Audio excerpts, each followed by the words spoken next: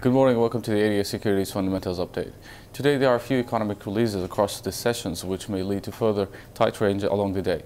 Beginning with the Asian session today, there were only one data set from Australia. CB leading index increased by 0.3% in February comparing to a decline to a rise of 0.2% in January.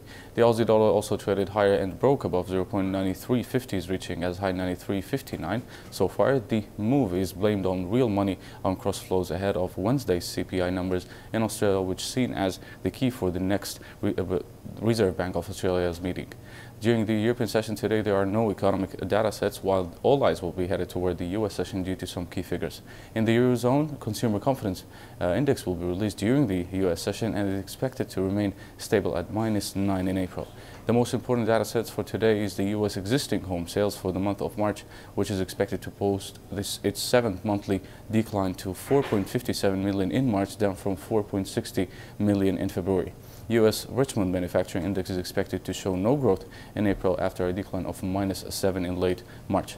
The importance of these figures comes in as further deterioration and disappointing figures will raise further questions again regarding the real bad weather effect and whether it's the bad weather or it's something else. This is it for today. You can follow us on our social media sites, Twitter, Facebook and YouTube to get the latest economic releases, reports and analysis. Thank you for watching.